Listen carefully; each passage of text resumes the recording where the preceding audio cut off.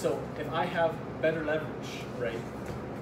So if I am very like close to myself, I don't have very good leverage. If I reach through my bones, I have superior leverage. Same kind of thing like if we're in like a throwing position.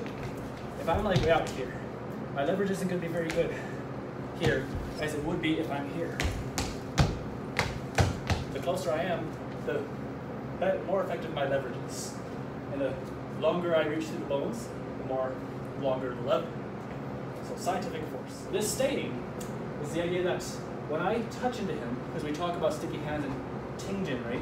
When I touch him, I want to feel his structure. So right now I can feel him to his back foot. However, he cannot feel me.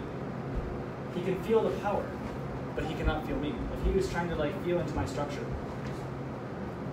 like go ahead, like do whatever you gotta do. He's not gonna do it. And then I can just overwhelm. It's the idea that when we touch, like we're doing push hands, I can feel him. My power is on him. Like just like pushing me. But he cannot feel me. This is talking about I'm connected like a heavy metal wire.